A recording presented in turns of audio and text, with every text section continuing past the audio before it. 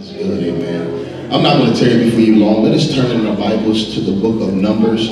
I'm going to be bouncing around in the scriptures, and I'm going to try to marry these texts together. But I believe that it's relevant. I believe that it is a word from the Lord. I believe that he wants to do something considering us, amen. Numbers, the 14th chapter. I'm going to be reading the second and the third verse. When you have it, put your finger there. Then we're going to run over to Romans, the 12th chapter, the first verse. Put your finger there. Then we're going to go to Ephesians. We're going to get our Bible reading today, amen. Ephesians, the 4th chapter and the 12th verse. Amen. Let us stand for the reading of God's word at this time.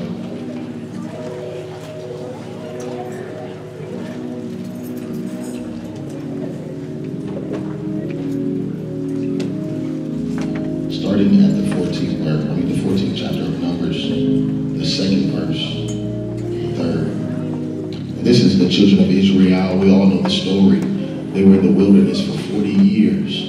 And this is in the book of Numbers talking about them trying to enter into the Canaan land. Listen to this. It says, and all the children of Israel complained. Somebody say complain. Against against Moses and Aaron. My God, there's a block, there's a block, there's a block. Let's try that one more time. And all the children of Israel complained, somebody say complain, against Moses and Aaron. And the whole congregation said to them, if only we had died in the land of Egypt, or if only we had died in the wilderness. Somebody say the wilderness. Say it like I said, say the wilderness. Why has the Lord brought us to this land to fall by the sword, that our wives and our children should become victims? Would it not be better for us to return to Egypt? Somebody say Egypt. So they said to one another, let us select a leader and return to Egypt. Romans, the 12th verse, the 12th chapter, I'm sorry. Y'all gotta excuse me, I'm turning in my Bible. It says, I beseech you therefore, brethren, by the mercies of God, that you present your bodies a living sacrifice. Somebody say a living sacrifice. Holy, acceptable to God, which is your reasonable service. And do not be conformed, somebody say conformed, to this world, but be ye transformed by the renewing of your mind. Somebody say it's your mind. It's your mind. That you may prove what is the good and acceptable and perfect will of God. Ephesians, the 4th chapter, and starting at the 20th verse, it reads as thus, but you have not so learned Christ. If indeed you have heard him and have been taught by him, as the truth is in Jesus, that you put off, somebody say put it off, concerning your former conduct, the old man, which grows corrupt according to the deceitful lust, and be renewed in the spirit of your mind. Somebody say it's your mind. It's your mind. And that you put on, now we got to put on the new man that was created according to God, in true righteousness and in holiness. My God. Father, we thank you for your mercy. We thank you for your grace. Lord God, I pray that I preach a word today to encourage the discouraged, bring the sinner to full repentance, and a backslider back on home. And we'll be ever so careful to give your name the glory. In Jesus' holy name, amen. Amen. You may be seated in the presence of the Lord. Look at your neighbor and tell your neighbor, I changed my mind.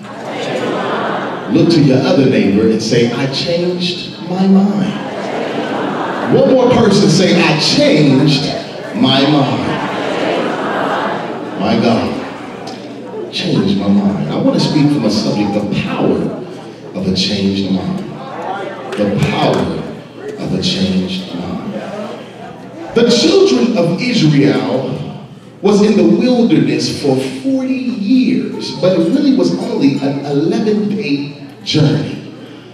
what in the world happened to the children of Israel? They were wandering in the wilderness for 40 years.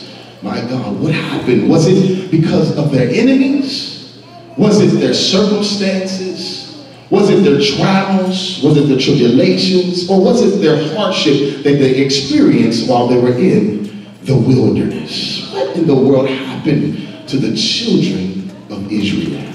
After I began to interrogate the text and investigate it and try to rip apart the scriptures, I found out that the reason that the children of Israel wandered in the wilderness, not for 10 years, not for 20 years or 30 years, but for 40 years, because I found out that they had a wilderness mindset. A wilderness mindset. I know you're looking at me and say, how in the world, Pastor, could they have a wilderness mindset? How could that keep them in the wilderness for 40 years? My God, I'm telling you that your mind is powerful.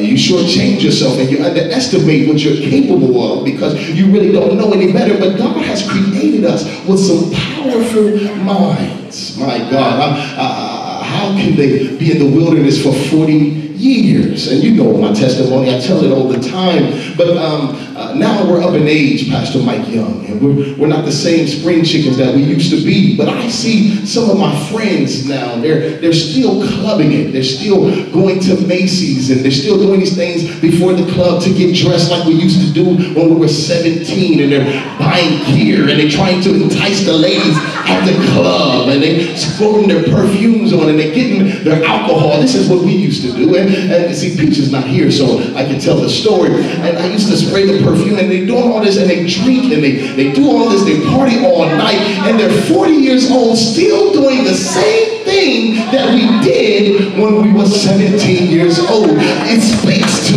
a mindset. The mind is a powerful, powerful thing. My God, I was talking to one of my friends and he said, man, I gotta stop going to the club because now my daughter's friends are there and my nieces is there, and I found myself talking to him. I said, my God, this is sick. It's all because of a mindset.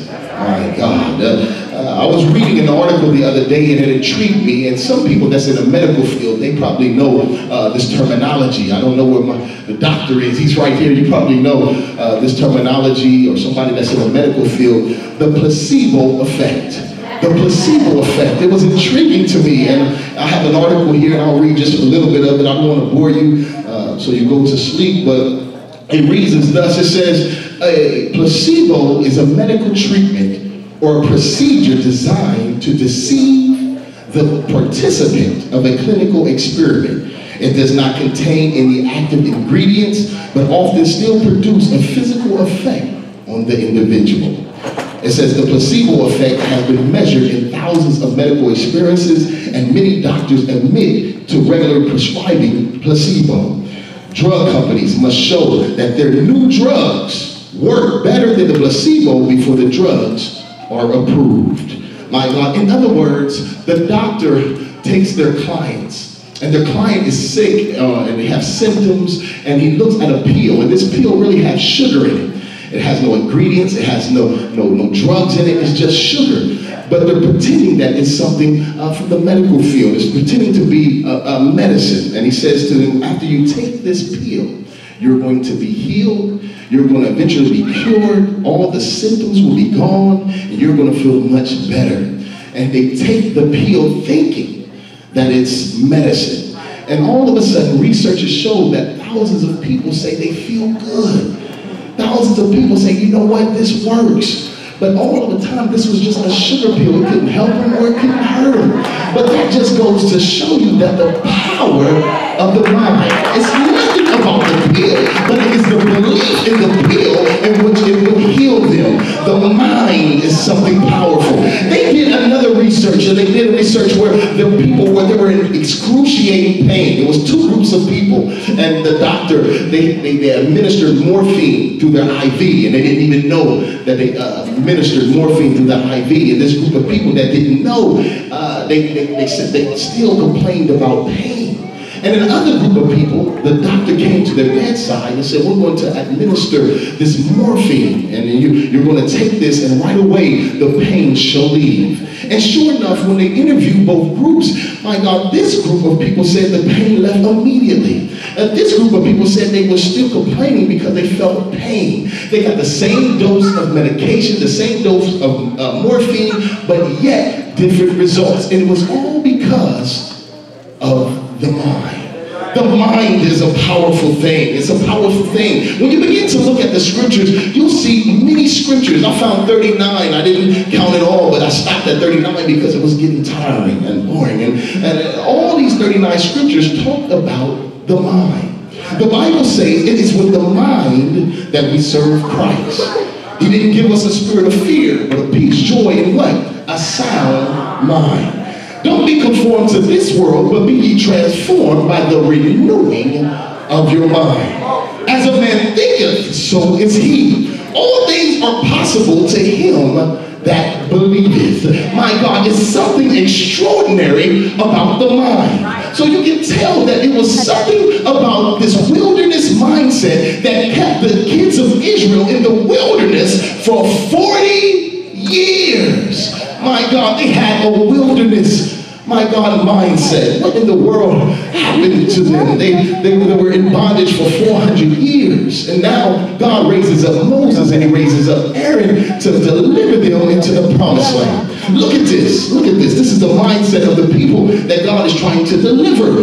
It says in the 14th verse, and we read it earlier, and all the children of Israel complained against Moses and Aaron, and the whole congregation said to them, if only we had died in the land of Egypt, or if only we had died in the wilderness. Why has the Lord brought us to this land to die? My God, this is the mindset of somebody that's being delivered from bondage. See, they were stuck in the present and they kept looking at their past. They said we should have died in the wilderness because they were faced with trials and tribulations, and then they wanted to go back to something that was familiar. They wanted to go back to Egypt and go into bondage and slavery, all because they had a wilderness mindset. My God, I wonder how many of us is dealing with, my God, wilderness mindsets. Can I just be honest with you today? I just want to be transparent because I know you all holy. I know you all didn't struggle with the mindset that I struggle with. But the Bible says that any man be in Christ Jesus, he is a new creature.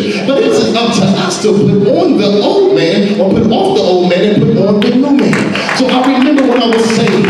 I remember when I got saved, and you all know the story. We talk about it all the time. But I got saved and I was happy. I was on fire and I was telling everybody Jesus is real. I'm telling you they doing this and they doing that. And I was just on fire. I was seeing fruit. People were getting saved all over the place. My God, but then my fire died out. And I was embarrassed because I didn't have my fire anymore. But the truth be told, my friends wasn't calling me like they used to. I wasn't the life of the party like I used to. And you know, I said to myself, my God, I need to go back. Just like the children of Israel, I wanted to go back to Egypt. My God, I wanted to go back. I had a mindset of the wilderness. My God, I was wandering. My God, and I went back and I stayed and some things happened. I remember an incident where I went to the club and everybody was shocked to see me because I was preaching Jesus and I was doing all these different things, and they're looking at me like, what in the world are you doing here? My God. And I remember because I wanted to fit back in, but I didn't fit in, and I grabbed a drink. I said, man, shut up. Give me this drink.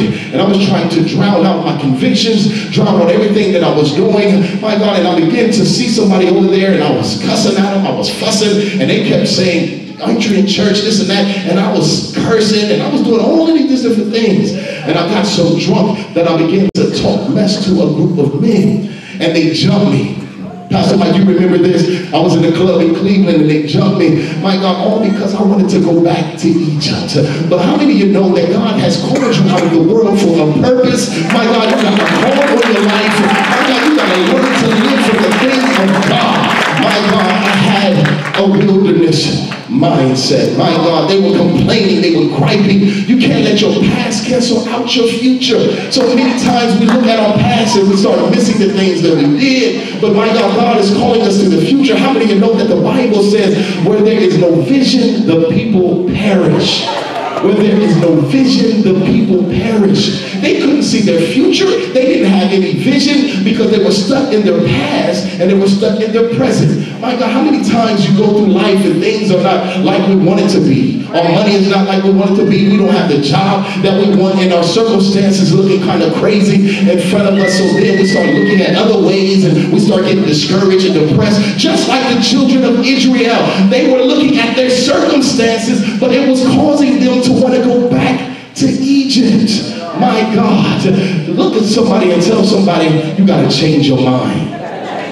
You got to change your mind. The mind is a powerful, powerful thing. We got to change our mind. The Bible says in the New Living Translation, look at this. It says, I know the verse says that don't be conformed to this world, but be ye transformed by the renewing of your mind. But the New Living Translation says, don't copy the behavior and the customs of this world, but let God transform you into a new person by changing the way you think.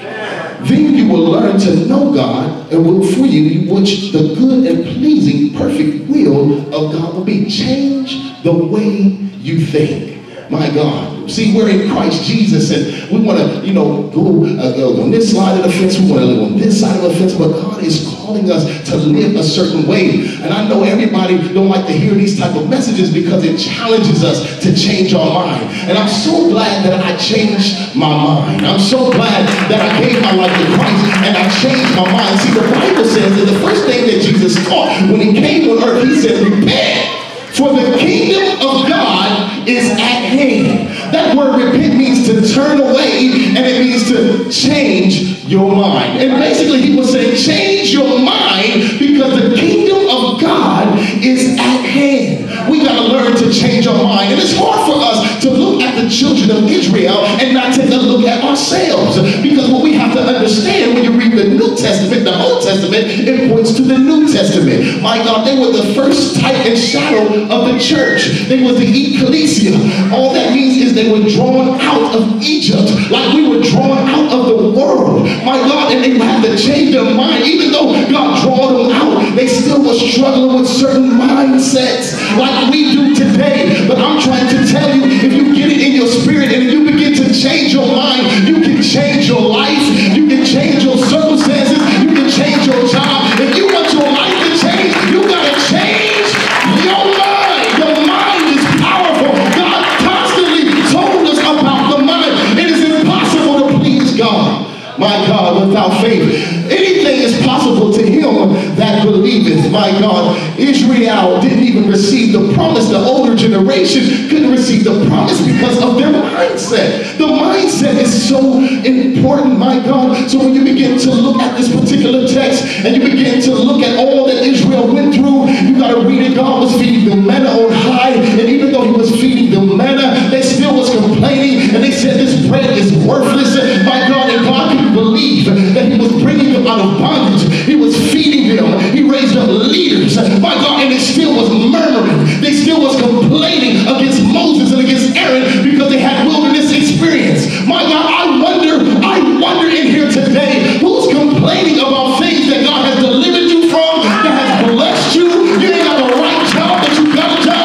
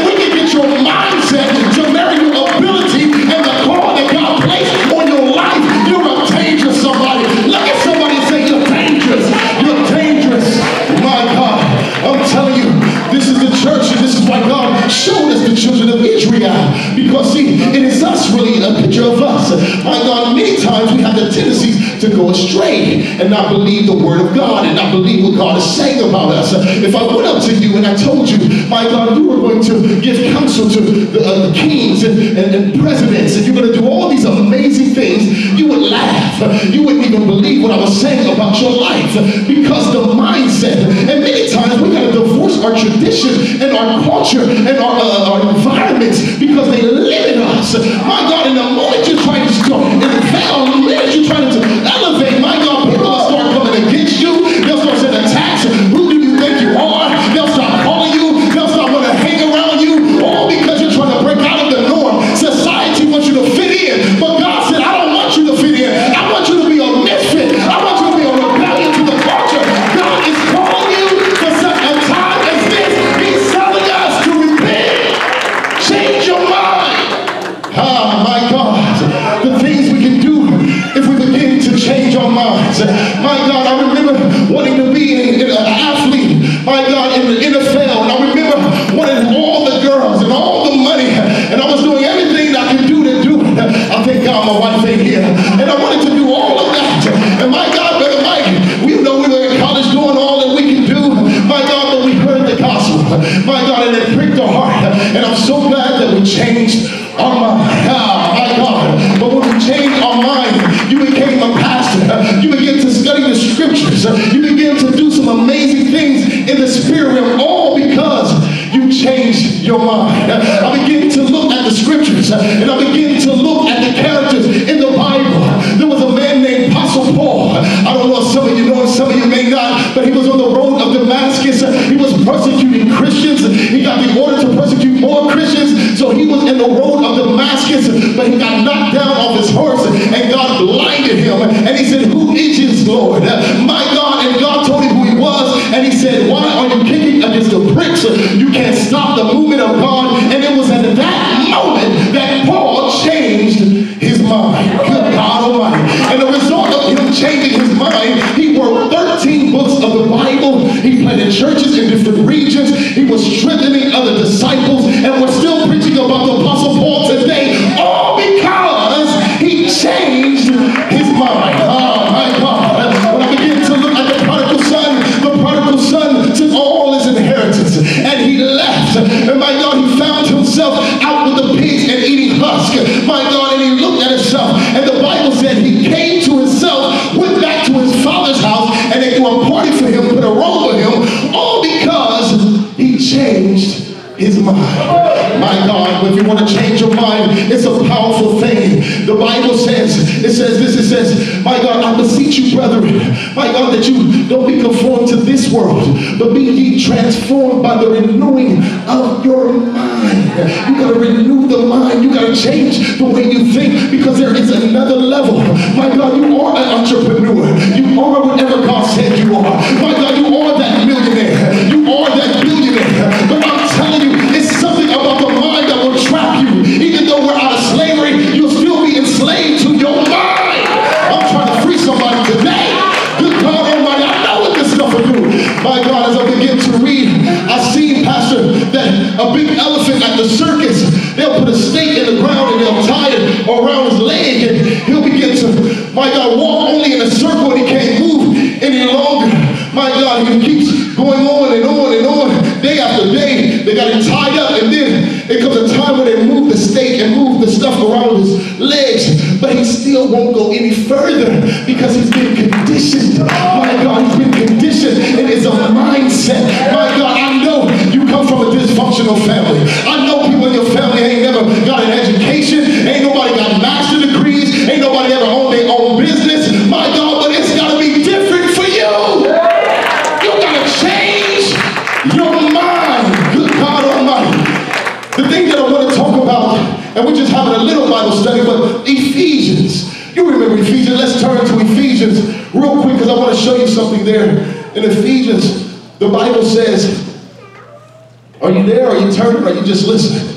Good God Almighty. Are you getting something? Are you getting something? I'm telling you, this stuff is powerful. If you change your mind, change your mind. Ephesians, the fourth chapter, he says, but you have not so learned Christ. If indeed you have learned him and have been taught by him, as the truth is in Jesus, that you put off. Remember that? Put off concerning your former conduct. The old man, which grows corrupt according to the lust of the flesh. It says we gotta put off. Yes, I know you've been born again. I know that you are a new creature. I know these things. I know that God has blessed you. You received God and you got filled with the Holy Ghost. But see, this is something that we have to do on our part. He said, you gotta put off the old man.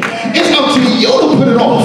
Yeah, I know you're used to going to I know you're used to fornicating. I know you're used to doing these things. But God is telling us that we gotta put off the old man. I know you don't like this type of preaching, but my God, I wouldn't be doing my job if I wouldn't challenge you to change your mind. Good God Almighty. He said, put it off. You got to put off that old man. See, the old man, he wants to stop you. He wants to limit you.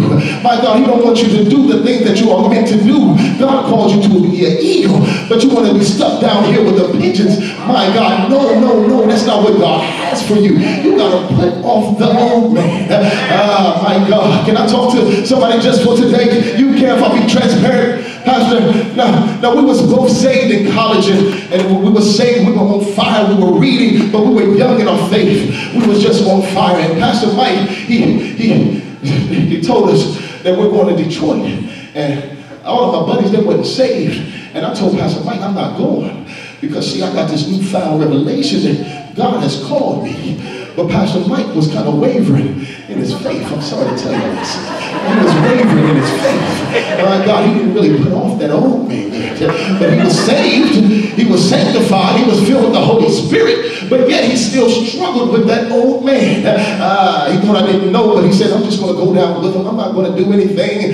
I stayed at the door and said, you go. You go ahead, Moses. I'm just going to stay here. My God. He went down there to the club and he did what he did, and he came back, and I can tell he did something because he was humble before my presence. He was very humble before my presence. I sat in the dorm room like I was Moses, and I said, come on in, sir. He came in and he wouldn't give me eye contact. He said, what's up? What you been up to? I said, you've sinned, haven't you? He came in and he told me, he said, man, I got down there in Detroit and they were drinking, and I resisted for a little while. And then, you know, people were coming up to me and they were offering me drinks because we played for the Akron University. We was there with Dwight. He went to the NFL, and I was just overtaken, and I began to take a drink. And I said, my God, we've witnessed to all these people.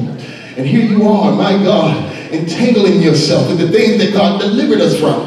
But see, he was struggling with putting off the old man. Listen to this. Listen to this. Ephesians, my God, I'm going to read further. It says, put off the old man concerning your former conduct, the old man which grows corrupt according to the deceitful lust, and be renewed in the spirit of your mind.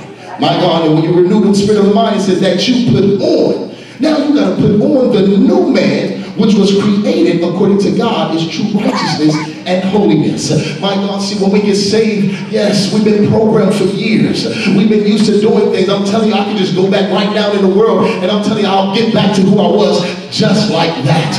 My God, I'm not going to give you that testimony because I did that too. But now I've learned that we have to take off that old man, because the old man means us no good. It's trying to limit us. It's trying to take us back to Egypt.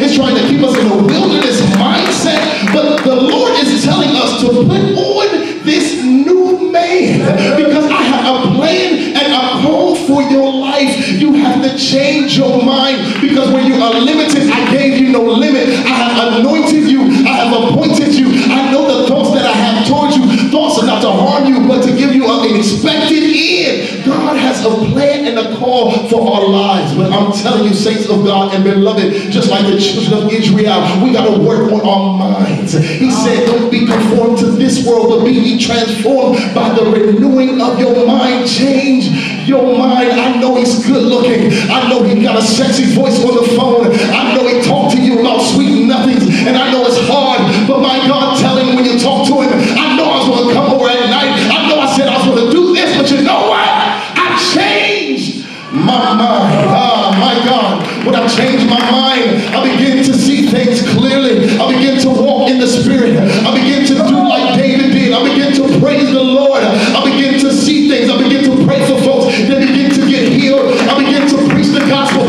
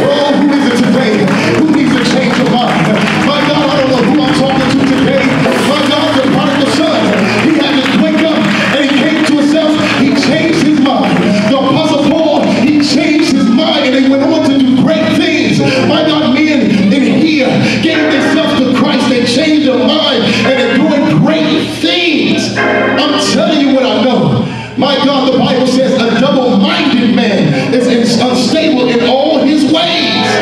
Hallelujah. Somebody in here needs to change their minds. My God, God's got something greater for you. Hallelujah. I'm telling you, when I was reading this text, I said, this is for somebody. It might not be for the masses, but I'm telling you, I don't know who need to change their mind, but it's for somebody. I'm telling you, it's decision time. You need to change your mind, your outlook, because the truth be told, this is where the battle is. My God, we got bodies, but it's your mind. My God, we got saved with people. They were witnessing with us. They was on fire. But my God, they ain't even serving the same God as we serve anymore. They don't even believe like we believe anymore. All because something happened to their mind. Good God Almighty. I wish I could talk to them again and say, brother, you need to change your mind. Good God Almighty. Hallelujah. Who in here today, it don't mean you're backsliding. It don't mean that, you don't love God. But it's some things that you've been struggling with, some decisions you already wanted to make. This message is just a confirmation that you need to change your mind. My God, I'm telling you, I call this type of message grace, because if you're here and you hear my voice and you heard this message, it was for somebody today. You need to change your mind. We always look at repent like it's a bad word. All he's saying is just change your mind. But repent sounds like a cuss word to people. Repent. Jesus said, repent, for the kingdom of God is at hand. He said, change your mind. You can't go on like you was going on. You can't think like you used to think. This is a whole new thing. The kingdom of God is at hand. The kingdom. You can't go on the same. God is speaking to you. He's dealing with you. My God, he's doing a lot of good things. You can't put new wine in old wineskins. He said, you got to change your mind. Be renewed in your mind. He kept saying, I didn't give you a spirit of fear, but a peace, joy, and a sound mind. All things are possible to him that believeth. They was believing in a sugar pill. And because they gave them the sugar pill, they said, man, I feel good. But it really was the power of their mind. What can you do? Somebody here tell me I'll be a billionaire in 10 years. I won't doubt it, because it's all in your mind. You can have a good mindset or a bad mindset. If I told you that go over there for 11, it takes 11 days, and you took 40 years, I said, there's something wrong with your mind. That's why I said you got to put on the helmet.